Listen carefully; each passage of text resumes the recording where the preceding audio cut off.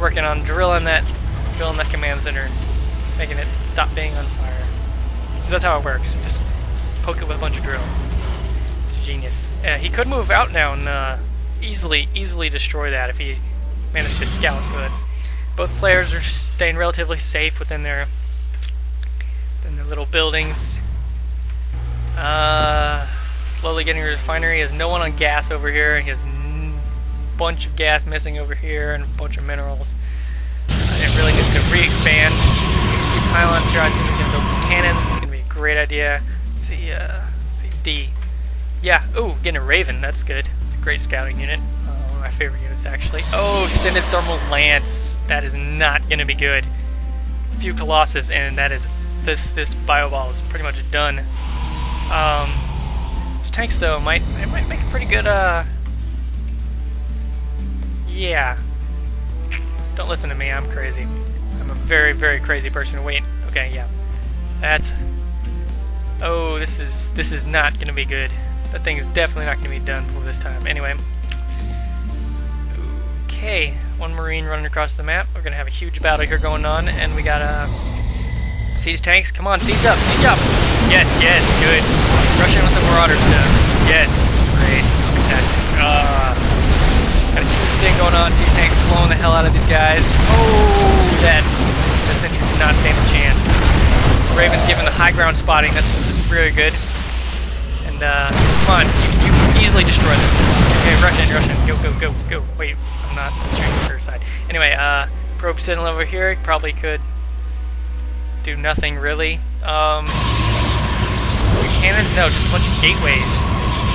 It's not gonna be great. Oh, this front door is getting broken down. Tanks moving in.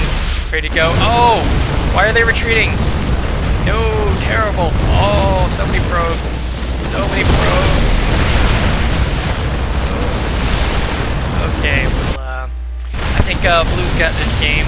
It seems pretty straightforward, unless we're gonna see some kind of Dark Templar warping into coming from behind and kill everything.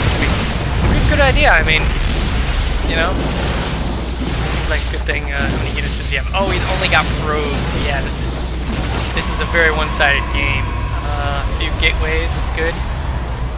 No warp gate. If he had warp gate, he could easily just put a pylon here, put a pylon here. That's what I'm supposed to be doing. I'm supposed to criticize or something.